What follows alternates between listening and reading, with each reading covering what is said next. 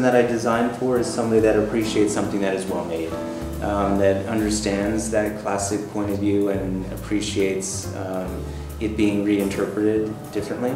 But the ideal customer is somebody that is true to himself and has a true sense of his own sensibility and his own style, and almost takes my collection and makes it his own and lives it in, and looks very comfortable and almost effortless in the way that he wears it.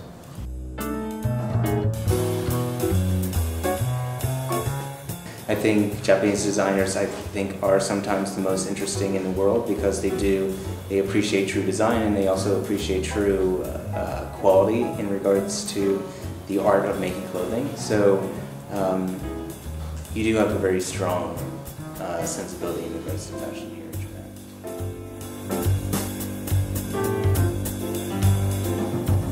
Most important thing for me with the collections is to surround them with a story and to almost give them context that makes them interesting each season, and takes the classic ideas and reinterprets them in a way that, maybe in a way that you haven't seen them before.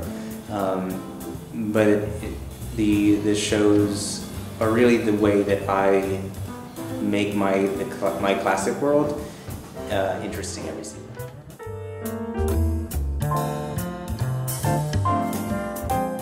It hasn't changed. It hasn't, and it won't change. Why? This is what I like. I mean, it's me, and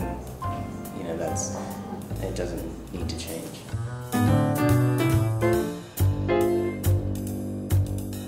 I think the most important advice is to figure out what is very comfortable and personal to yourself, and really establish your own style, and to stay true to it, and to not change it, not to feel like you have to change because that's what fashion is.